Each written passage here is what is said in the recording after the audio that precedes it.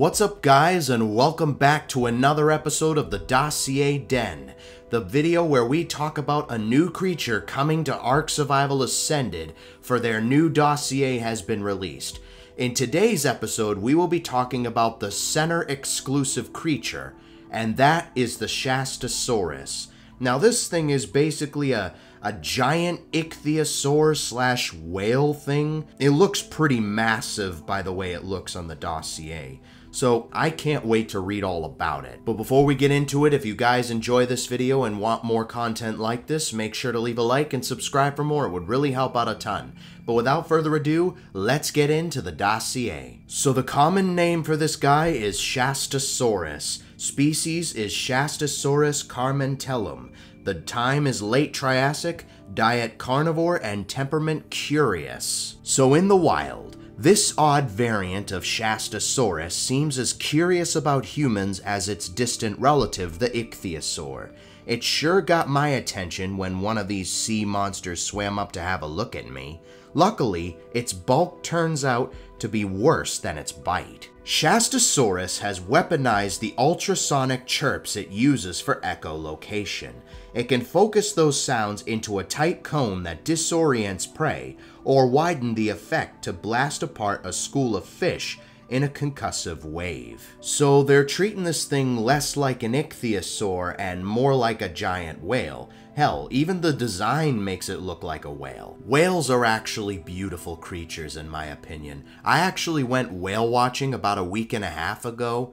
They're just awesome creatures. Domesticated. Taming a Shastasaurus was one of the most rewarding experiences of my life. I brought along some Ichthyosaur pals to entertain their larger cousin, while I scraped some of its itchy barnacles off with a sickle.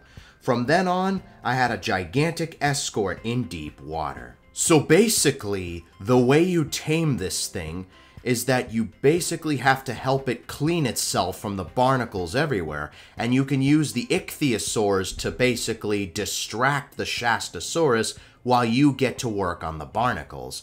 That's pretty cool in my opinion, a cool way of taming it.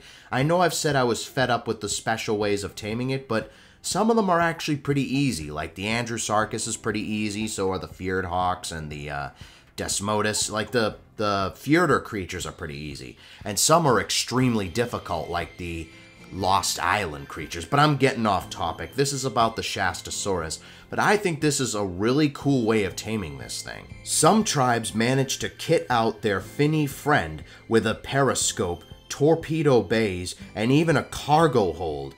Those Shastasaurs end up looking like something from the old kids cartoon with cavemen who turned dinosaurs into cars and submarines. Are they talking about, oh my god, what's it called? Dino Rider? You know, that series of toys that were around back in the day, like in the 90s and whatnot?